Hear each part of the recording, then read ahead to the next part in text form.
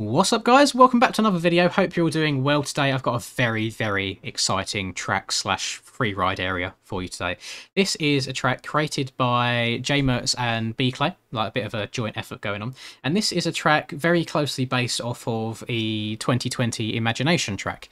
Now, it's going to be releasing on the shop this Saturday, I've been told. So it should be the same day that you're seeing this. And I've been fortunate enough to get a day's early access to make this video for you. And it's just... You'll see in the video, it's a very fun, flowy track. The track itself, they actually got some real-life height data from an undisclosed location in Kansas, and then Mr. Clay and J-Mertz have kind of worked together to see this through to tuition. It's been 2 years since the start of the project, that is, and it's not been a whole 2 years solid. It's been on and off, worked in stages, and it's a really good fun track. For you free ride lovers, you're going to absolutely love it, and there's actually starting gates on this track as well. I think there's 9 or so in total, so if you want to go and get some whip trains going with your mates, you're more than able to do so. And there should be a few lines that you can make up on your own, or you can just follow the actual track itself. There is a predetermined layout for you to follow, and it's just so much fun. I really enjoyed it. I hope you enjoy the video. Let's get into it. Right, so what I would like to do throughout this is, if I had to put the map on real quick, you can see at the top right there is a pre-designed layout of this course essentially that they would like you to follow to do a quote-unquote lap. So I'm going to flow around, try and get a little bit of a flow going and do a full lap of the course, and then once I feel like I've got a nice flow and I know all the sizing of the jumps, I'm gonna kind of try and edit together a few clips and see if I can get some, not third person in this regards, but you know, like actual footage, and not put an edit together as such. I don't even know if I have any uncopyrighted music, but I'll certainly try my best. But for now, what we're going to do is you're going to go on board with me. This is a very wild looking bike, by the way. I downloaded a full Axel Hodges replica and it actually looks pretty nuts. Is you're going to go on board with me and we're going to learn the track first and foremost. So let's have a little bit of a flow round. I imagine that these jumps probably feel quite right in terms of the scaling. Being told to ride a 450 tells me that some of these boys are going to be absolutely huge. 100% I need to wheelie this, or tyre tap it. Let's try. Let's give it our best shot. Up onto the back wheel. Oh, perfect. See, I'm channeling my inner Axel. And then good old famous over the tree line jump. Lovely stuff. And we've got an inside and an outside here. How big do we want to go? Oh, that's a pretty big one. Hang on. Up. Yeah, yeet. Toss us. Oh, we've gone way too deep. Way too deep. Holy moly. Okay. Right. Check up on that one a bit more. Maybe do it from the inside. I feel like inside might be the best option. And then your yeet. Oh, that was pretty damn perfect. What have we got? Oh my. Okay. We've got a quarter pipe here, or a half pipe, whichever one of the two.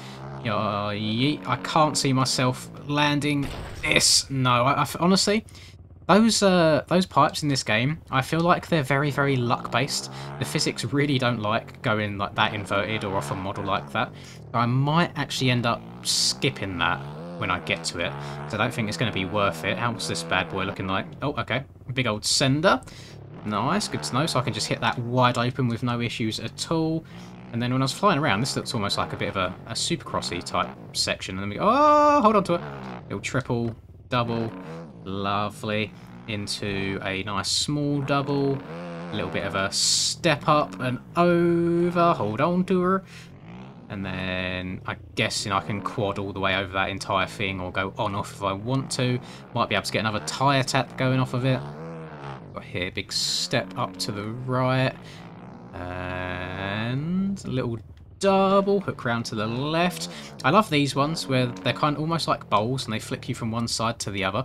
What have we got here? So we've got a jump on the left where you double down, and then another little hip there's a lot going on here. There's a lot to unpack. Looks like many options. So I could go left and hit a little jump there. I could go right and hit this sort of like transfer, I guess, or I imagine I could probably jump over to the right hand lane as well. Oh, I need to ring up K-Dub, ask him for his advice, see what lines he would and wouldn't take. Then I guess this is the finish line jump, maybe. I mean, the pitboard is the pitboard's there, so that's good to know. So that is a lap essentially. I know it's not a track by any means, but my inner racer's coming out here. One thing I do want to say that I absolutely love is to my left there. You see, there's about 9 or so start gates. So if you wanted to, you could load this up onto a server with a bunch of friends and just go around hitting whip trains all day, or backflip trains, whatever it is that you want to do. And I just feel like that's really cool. I don't think so the last big free ride area that I played was, the name escapes me. It was on the shop. I can't remember what it was called now off the top of my head. But I don't think that had start gates at all. I know it had normal pits and stuff, but not in like a race sense. So it's nice. It's just something different, something extra. And weirdly enough, you could, if you wanted to, I know it's not designed for it, you could probably end up trying to go for fast laps around this whole place too, where there's fully working timing gates. That'd probably be something I'd end up doing. Let's see if we can get a bit of style going here. Backflip. Oh, that was clean. Let's slow it. Let's go in third person. Let's slow down. Look at that. Up. Perfect. Oh, just absolutely greased it. I feel like I am going to have to go into third person every now and then just to try and clip some cool bits. I'm going to go for this once more. It's going to go absolutely horrifically, I have a feeling, but let's give it a go. Yeet.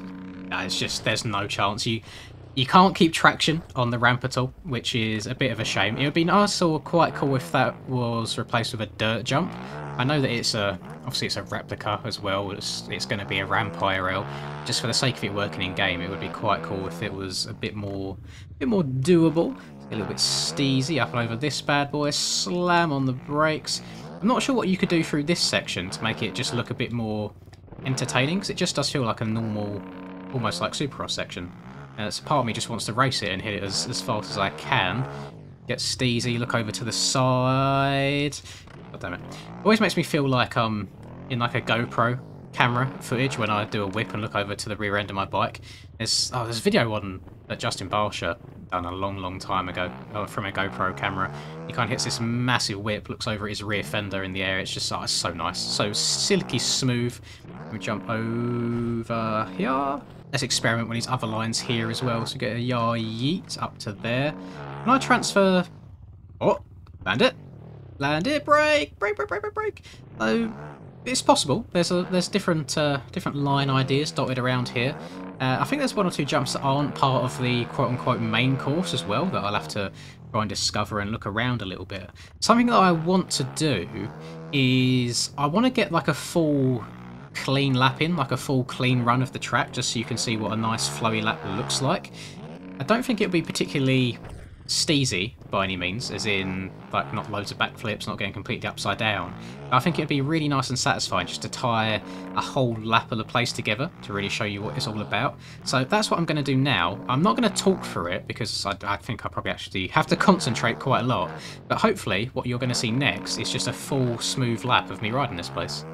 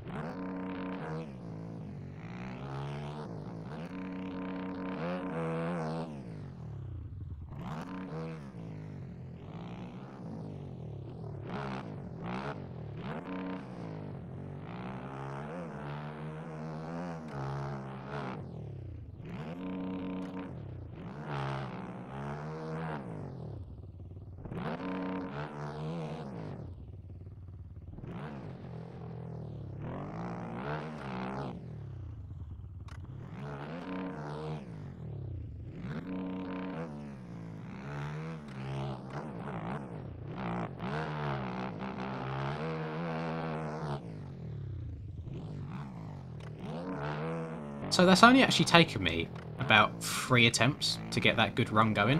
So it's actually quite an easy track to learn overall, I'd say. A lot of the jumps make sense in terms of their scaling. There's 1 or 2 that I think are a bit of a stretch, even on a 450. So if you are going to play this yourself, then definitely stick to the big bikes. I think a 250, whilst the jumps are doable, probably wouldn't give you the most level of fun that you could be having.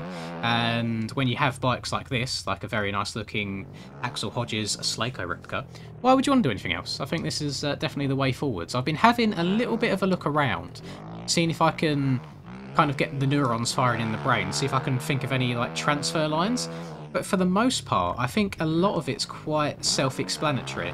And I remember there was one line that I saw appear on my, I think it was my Instagram reels at one point, like a while back, and it might have been, imagination, it might have been a different iteration of it, like a different layout, but there was one absolutely huge send, like disgusting amount of hang time. I want to say like 200 foot or so jump, and it might have been on here, it might not, but I can't for the life of me kind of get my brain working to figure out where it may have been. But overall, I think it's really good, and you can tell that the time has been put into it to make it all flow nicely. Like the transitions on the jumps are really good. That's something that, especially back in the sim days, used to be really noticeable on games, is the transition from like the jump face to the floor. Sometimes it can be a little bit jagged, which unsettles the bikes a bit, but this one's really nice and smooth and flowy, and I can't think of anything negative to say about it. I'm very excited to see if I can throw like Charlie and Rum, for example, on this and get like some whip trains going. Because I'm not the biggest free roam guy in the world, as you well know. I would put myself probably in the lower half. I imagine there's people that have probably only had this game a couple of months that are better free riders than me, like that, for example. Didn't even time it well or get steezy whatsoever. And it's one of the things I think you get out what you put in, and you get good at what you practice. I love watching people do things that I can't do, or I love watching people that are better than me at something. So anytime I see these massive free ride edits go up, I usually have a little bit of a look, because I find the stuff in there really impressive. I know that it's all seamlessly edited together to make it like it's a smooth one take. I know that there was probably hours and hours just spent on getting one jump right. But it's the whole editing process as well that's really impressive for me. There's a couple of jumps in here that are perfect for flipping. And I really wish in this game that you could do proper front flips as well as back flips, because for whatever reason, I'll show you on the next jump actually, the game stops you halfway through the rotation. So if I try and lean forwards and slam on the rear brake here, you see what I mean? It kind of coasts. And if you do it even more violently than that, you'll get kind of like perfectly upside down, like 180 degrees round, so your head's facing the floor, and then it won't let you go any further. It kind of stops you there and locks you in position, and sometimes brings you back. So whilst we have all these weird and wonderful aspects of this game, for the most part it works quite well. It's very intuitive. I should probably mess around in the actual third person a little bit just to fully see what these whips look like from a different perspective. It kind of messes up my muscle memory a bit, because I'm used to bringing whips back in first person and knowing what that looks like. When I'm in third, I'm so focused on getting the bike out and getting it hanging out sideways for a long time that a lot of time I end up not being able to bring it back round, or I'll bring it back but the bike will still be kind of sideways and I'll get like an instant front end tuck. So I think for me, first person around this whole course is the way to go. To each of their own, everyone's very different, and I'm very excited for you guys to be playing this and hopefully put out some good content and good videos, try and make some good interesting lines, see if there's anything new and creative that you can come up with, see what jumps you can get going. And I hope you've enjoyed the video. The track should be out today at the point that you're seeing this. I have been informed that it's coming out on Saturday, so keep an eye out for it. And then yeah, I think that'll do it from me overall. It's enough of me making tracks look bad. I can't free ride. I do try my best, but I'm only human. Don't put the blame on me. I swear that's like the second video in a row I've used that reference, but that'll do it for me. If you enjoyed, please do drop a like, subscribe to the channel if you're new. I would greatly appreciate it. Have a lovely rest of the day, whatever it is you're up to, and I'll catch you in the next video. Peace.